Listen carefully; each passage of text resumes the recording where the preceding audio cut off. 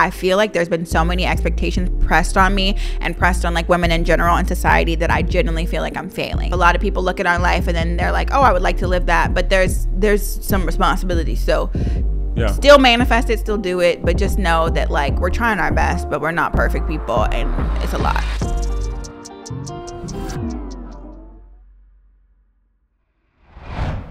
Gang, welcome back to the podcast. I'm your host, Swaggy. My beautiful wife, Bayleigh Amethyst, right next to me. We can get right into it. I feel like you have some things you want to get off your chest. Today we're talking about overwhelmment, and that is a word. If you've ever read the book Asking It Is Forgiving or A Course in Miracles, they use the term overwhelmment, and it's just like a very extreme term of being overwhelmed. Okay, so this week has been really rough for me. Now, take it, I'm pregnant. Obviously, I have a lot on my plate at all times, but I've cried like 3 times this week because I genuinely have to question myself of like, am I doing enough as a wife? Am I doing enough as a mom? And I feel like I'm failing. And let me paint it this way. So number one, I have a husband who does not care if I cook or clean. He doesn't require me to do too much. He thinks that I'm like a great wife. I have a daughter who is 1 and she thinks I'm a superhero, but I feel like there's been so many expectations pressed on me and pressed on like women in general in society that I genuinely feel like I'm failing. I feel like I'm just not doing enough, and I don't know how to get past these feelings, because as much as I can go to Swag for him to like assure me, I'm like, no, I'm sorry. Like I'm not doing the typical things that a wife is supposed to be doing, and therefore I must suck. Yeah, no, I didn't even think you were taking it there, because I don't agree with any of that. I mean, I don't agree that you suck in any, not even 1%. I thought you were going to take it in the sense of that, because I know what I'm not struggling with, but I guess struggling with is that because we do so much or have amassed so much, there's so much pressure on us that people expect of us. And you know, I got a few examples, you know, and then we can obviously, you know, dive into what you were saying. Yeah, and let's go both ways in the conversation, because I agree with that too. I think like taken aside from that of like, I'm not just a mom, I'm not just a wife. We have built something where we still have career roles to fulfill, and we still have family that depends on us, and there's just so many things that build on top of each other, so that pressure gets tough, and there's just, you know. Yeah, because I didn't expect like you know, becoming successful or doing what you get, like it requires so much. So prime example, in the last maybe 40 days, and I told you this on the golf cart, I don't know what it is in the air, but like people are just like struggling, and like I've gotten, and this is not even like a joke, like at least over 30 texts, not a lie, of people saying, it could be the closest of friends, it could be people I haven't talked to in a year. Yo, I am struggling. You're my last resort. Yeah, I'm either about to get evicted or, and that's like several people. Yeah. And I need about 15,000. I need 20,000. I need 10,000. I need 30,000. I need this and that. And let me say this, we like, and this is the hard part too, because me and Swag are known to like help people, like genuinely, like I think I've paid like 4 people out of eviction in the last few months. Yeah, and we paid $1 million in 2020 to just like people, give away, charity, all this stuff. Literally. So it's like we don't have a problem with that, and honestly, it's like, especially when it's close friends and family, you can come to us. It's like not an issue, but it's the fact that the volume of people coming to us, we can't like decide of like, I don't feel comfortable being like, well, I'm going to choose to help you, but I can't help these other people that are clearly in the same situation. There's no difference. There's no differentiation. Yeah, and I think that because. So Bayleigh does a good job, like, defending me, I guess, because, like, people go to her, but, like, people go to her for me. Like, can you ask Swag? Can he give me this? Yada, yada. And she does a good job defending me, because when they text me directly and I don't respond, or I respond one time and then I don't respond for 3 or 4 days, they take it personal. And it's like, he is busy. He's running, you know, several businesses. He's trading. He's doing this and that. Like, you're, like, I know this is a priority for you. It's not a priority for him. Him physically giving money away is not a priority. And this is not, like I said, like, my mother, her mother. This is not that. But even that, though, I wish this was just like 1, 2, or 3 people. This is like 6 people in 1 month. Yeah. So these are all people I feel like maybe like there's priority. It's that's what I'm saying. For me. But I'm saying that are texting me personally. I'm not talking about DMs. I'm not talking about people reaching out. I'm talking about that are texting me personally. And there's like levels to it of people that I'm closer with, so I prioritize them more.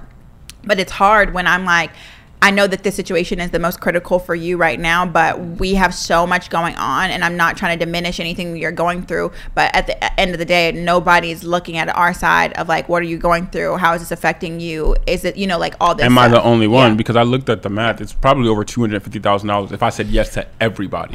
Yeah, it's like, for 1 month. It's like, really? Like, I have my own stuff I want to do. I have my own projects. I'm working on a project for, you know, a prop firm I'm working on, and other things, that other businesses that I'm working on. I don't have the desire or time to help every single person. So the point we're trying to say is that like I guess getting to this point comes with so much, you know, pressure per se, that of you work hard to be the boss, you work hard to be the person that makes the decisions, but then you don't realize of like, not only do we have to take care of family members, we have to take care of, you know, somewhat close friends, and there's people that are reaching out to us random to make sure they're good, or people that are counting our money or telling us we should be donating to this charity, or how much you're spending here, or, you know, like there's a lot of pressure to where people think that since you're a public figure and you have money, that they're entitled to tell you how to spend your money, or they just assume that you have an endless bank account. And I'm like, what if I need to buy stuff for the month? So we have done so many times where we've given away all of our money for the month, and I don't have the money that I need to take care of me.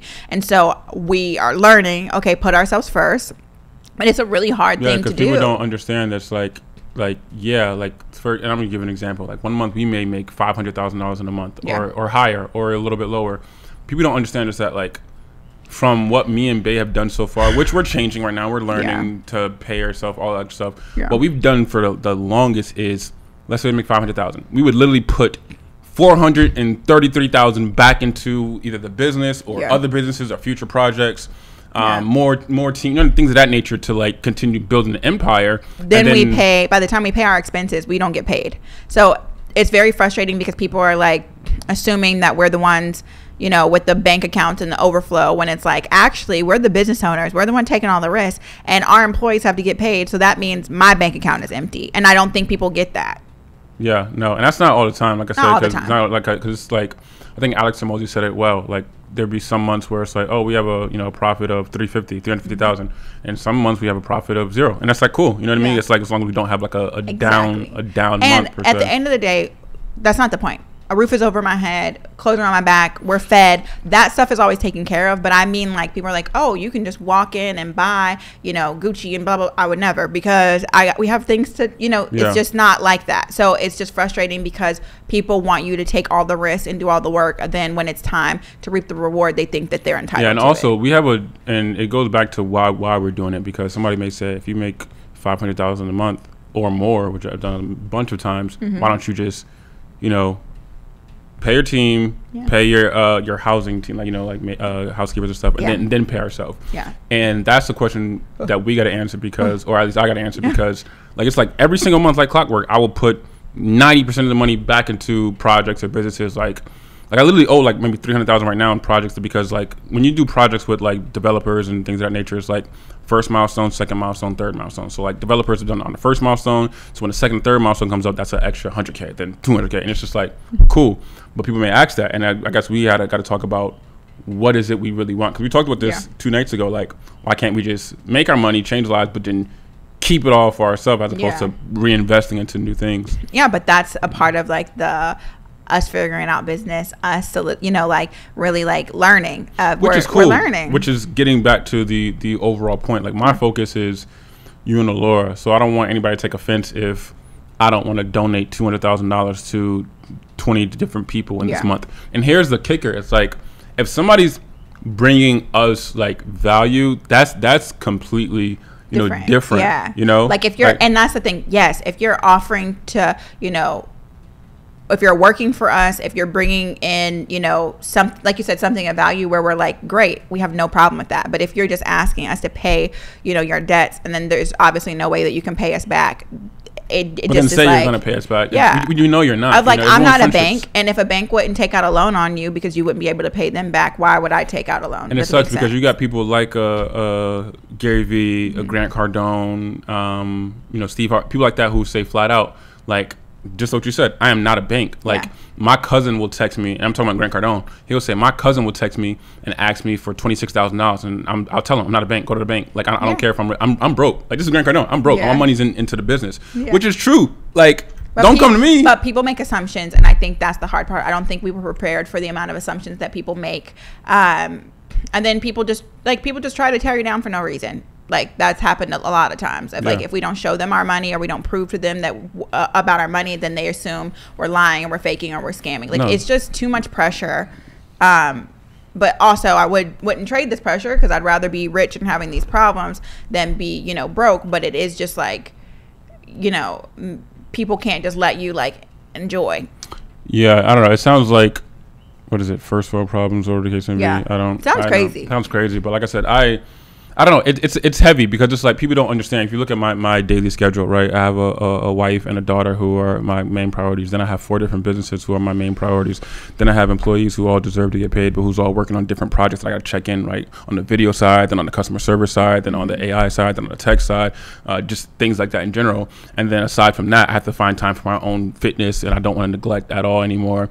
Then I got to find time, you know what I mean? And that's why we have a chef, so that he can eat. Yeah, literally. And then on top of all that, make sure my family, in terms of my mom, my brother, all good. And then number 8, 9, or 10 is just like, oh, I got 30 different people who's asked me for money, and if I don't respond in a day, it's 3 question mark, 3, like, double texting, or like, I need it now, when it's like, I don't care if it's first world problems. Like, it's a lot of stress. It's a lot of stress. And there's still friendships and people being like, you know, oh, you haven't talked to me in a month, and it's like, I don't have time to talk, you know. So there's so many things. But it's tricky. One more thing, because like, I'm gonna emphasize the point, because it's like, it's tricky, because it's like, I can know somebody 6 years ago, and that's cool, and we'll talk. But like, prime example, we talk about team. Like, I have Connor and Hans here. They both can text me at 4 o'clock in the morning. I'm responding. Somebody asking for money without any value in return at 4 o'clock, I may not respond for 4 days, because it's not my priority. And that shouldn't be taken personal. Agreed. But people do. But okay, anyways, so there you go. You've heard some of that. Back to my original thought of list is, I have to deal with this. I have a husband who is under an immense amount of stress all the time. So my job as a wife is to be, you know, somebody that cushions him, make sure he's calm, make sure things are taken care of. I have to take care of the house. I have to make sure if there's anything broken or fixed. I'm the only one that quasi speaks Spanish. So I genuinely have to run a household.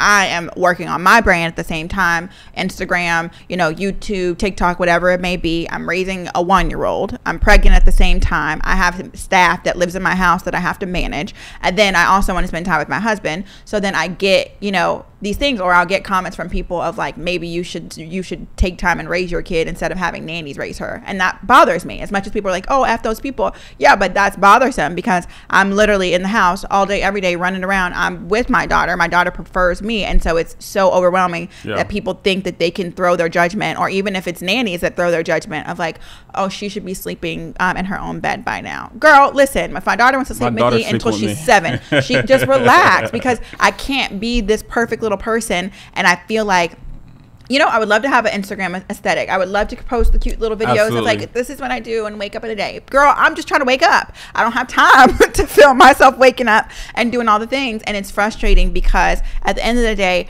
my goal was to get financial stability so that I can be a great wife and a great mom. But I don't think people understand that in order to continue financial stability and in order to continue to grow, you can't cut off for a second. Like, I can't let up. We have to keep going. We have to keep grinding. We got, you know, like I said, things that add up and expenses that get paid. So as much as I want to just take a break and be like, well, let me enjoy, you know, this for a year and let me just not text anybody back, I can't do that. Yeah, but it also goes to the point, like, why are we doing this? Because like somebody may say, like, if you are making 8 figures in a year, why are you still working? And I think that more so falls on me, because me and Bayleigh talk about this a lot. You know, it's kind of like frustrating sometimes. I try to convince him. I'm like, babe, we can move to the country and we could buy a house that is this much, and we would never have to work again. Literally. Like, I would tell him, because I'm just genuinely like, we don't have to do this. We don't. But I understand his vision, and I want to be a supportive wife, so I sacrifice a lot to make sure that he has the room to grow and he can work in peace and not have to feel like, oh my God, my wife is nagging me all the time.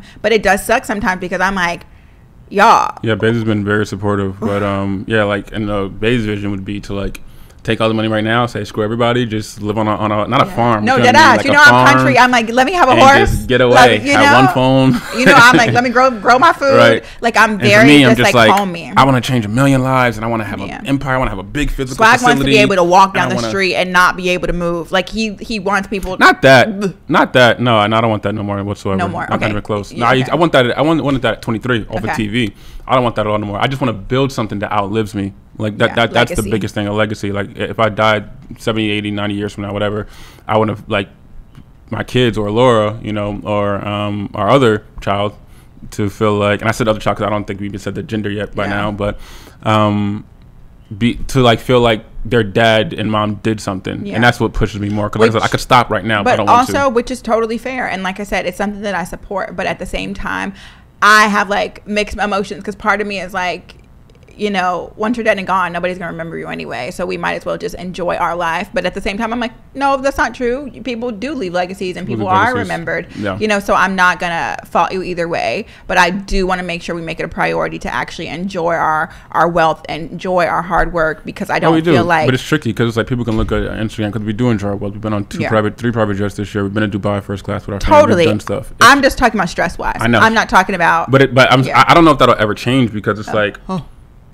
People, I feel like people are always gonna like nag us. Or prime example, because like I don't even think that part message stresses you. I think it stresses me more so you. I think what stresses you more is having to run a house, and then people who you're hiring to make your life easier, not making your life easier. And I think that is tricky. You know what I mean? Because you don't want people in and out, like hire, fire, hire, fire, hire, fire. Yeah, but the whole hire slowly, fire quickly thing, like it has to happen, and then you have to retrain people, and then you know, like it's just a constant thing of like everybody's like, yeah, like I want to be a wife with staff, and then you got to run the staff. You got to hire, you got to fire, you got to be strict. I would love to be young and fun and go out partying with the people that I hire, but I can't because I'm the boss. So it's just there's just so many responsibilities.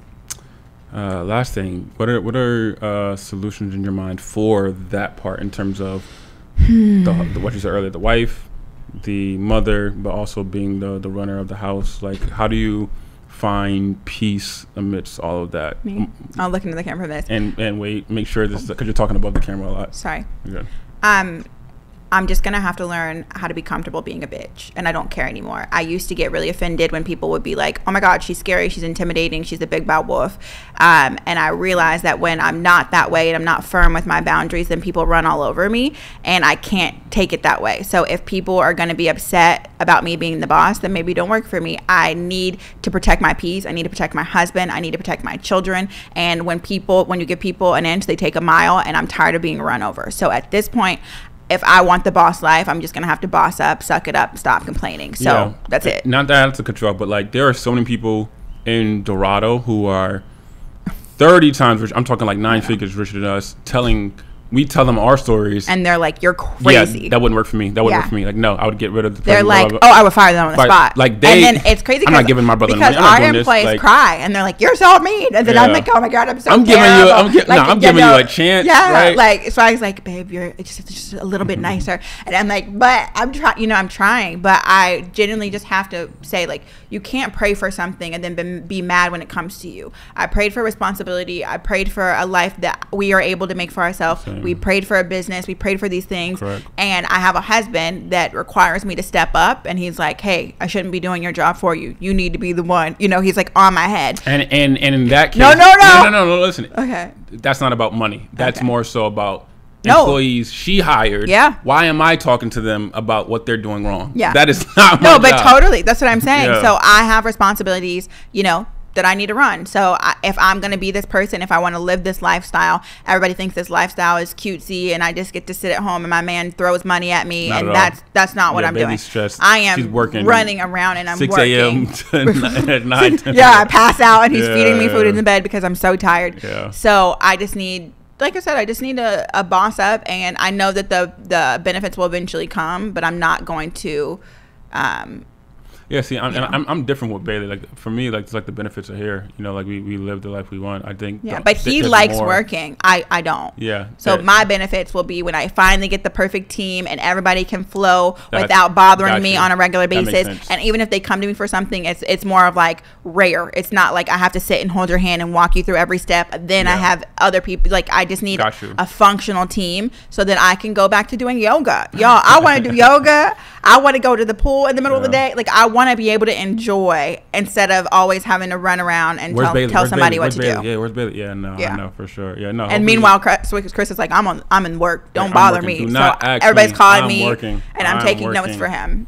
Yeah, no. Hopefully we can do that in the next year for you. I agree. We love that. Thanks, babe. Yeah. Thank you. Yeah, the benefit for me, I guess, is just, I don't know. He's enjoying it. He loves to work. He loves to build. He likes to make money, and he's doing all those things. It's great. I think I would love